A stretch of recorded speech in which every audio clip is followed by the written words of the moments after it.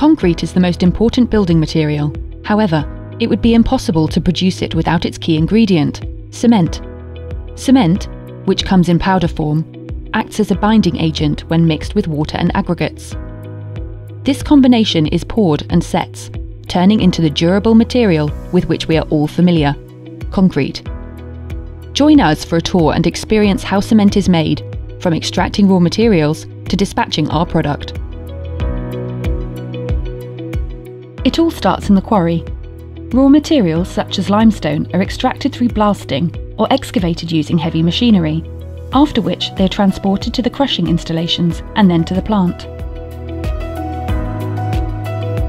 Once there, it is stored in homogenizing beds. The cement industry manages biodiversity in close partnerships with local communities and NGOs, both during and after the exploitation phase, by creating new areas for plants and animals to thrive.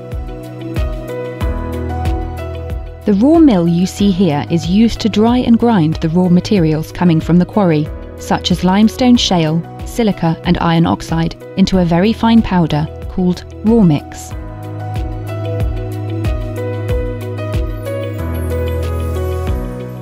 The raw mix is preheated to around 900 degrees centigrade in the preheater tower and fed into the kiln, the huge rotating furnace you can see in front of you, the heart of the cement making process. As the material moves through the kiln, it is heated in temperatures hotter than volcano lava. The different chemical elements of the raw mix combine to form a new substance, known as clinker. Yet, we are committed to energy efficiency, and we save energy by using recycled hot gases for the preheating of the material. Also, the extremely hot temperature in the kiln allows for the use of almost 100% alternative fuels made of waste, to replace fossil fuels and raw materials. This is called co-processing.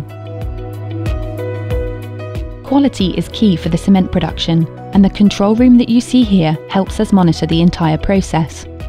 The production is controlled tightly at every step and aims to ensure the best quality for the end product, as well as a strong environmental performance. After exiting the kiln, the clinker is cooled and ground to a fine powder in a ball mill. The rotating drum you see here is filled with steel balls of different sizes. Gypsum, or alternative raw materials, are added during the process, defining the setting time of the cement. Other raw materials, waste-derived or natural, can also be added to reduce the clinker content and produce a variety of cements with differing properties. The cement is now ready to be delivered to customers, such as ready-mix concrete companies, who deliver the concrete with mixer trucks to construction projects. The majority of cement is transported in silos, but it can also be delivered by rail, road or ships. Cement can also be shipped in cement bags for masonry work. Only a small part of the cement reaches the customer in bags. The production of cement is highly energy and resource efficient. It is also low waste, whilst offering a versatile quality product, which is essential to a modern society.